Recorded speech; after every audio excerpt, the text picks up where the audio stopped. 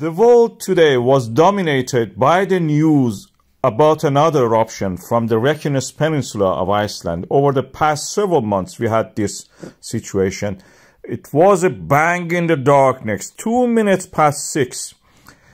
And followed by that, we had a fissure opening up. This was the crust of the earth cracked and letting the magma rise into the surface from a depth of 10, 5, and then 0. This is where mid-Atlantic ridge reaches the surface, exposed under the air, dry, and erupts. Usually it's at the bottom of the ocean, 5 kilometers deep. Now we are lucky, we are seeing it. And this is what we saw. A gentle line of the light in the horizon. When you get closer to that, you will see that this is a fire. Nothing gentle with that. This is a basalt, molten rock coming from the mantle part of the earth. It's the most pristine material born in our planet today. And it was erupting in front of our eyes. That area is saturated with rain over the millennia. The water level is high. Aquifers in that area in the past were used to generate electricity.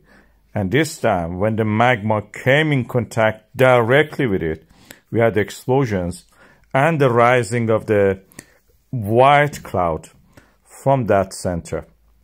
This is the fissure you can see, and to the left of it you can see actually the eruption is continuing. Where it comes in contact with the water, you can see that it is black smoke, lower part of it. That is a material shattered by the explosion when it comes, magma comes with contact with the water. Like Hungatunga, the biggest eruption we have seen in the history of the humanity probably. And this eruption created the what we call a slag, bigger pieces of the ash we can call them, which reached 4 kilometers away in the town of the Grindavík. We were able to sample it. These are practically pieces of vesiculated, means bubbled lava, basalt. I have several videos about when the lava reaches the sea or comes in contact with the water, what happens.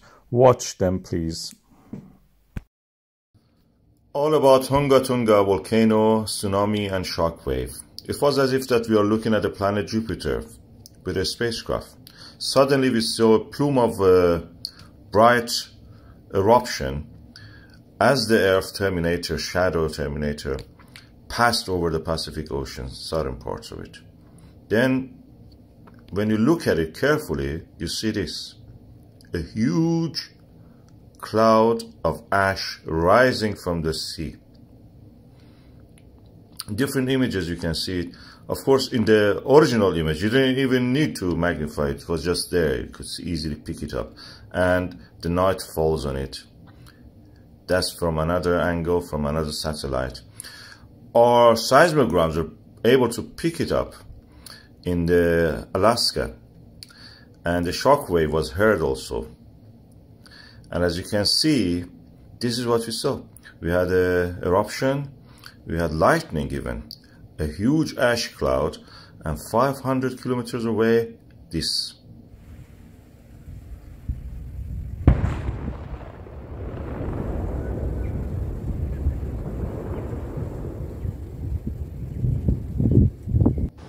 And after a few hours, this.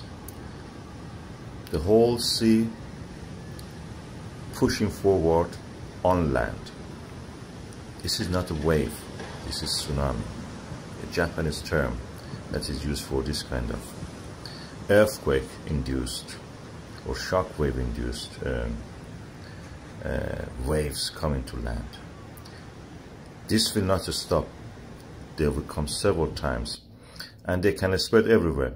These guys, if they were any other color, for example white, they would have been called daredevil, brave people. But now we look at it and we see, oh, they're stupid. Yeah. But they did this for us. We can see the tsunami, the effect of the tsunami on them. I hope they're all right. I see some of them actually standing up again. They are yet braving out and holding the camera up. So anyway, because of them, we have this view. I'm not sure this is from yesterday. And you can see the middle of the island is now missing. From the January 2021, now yesterday.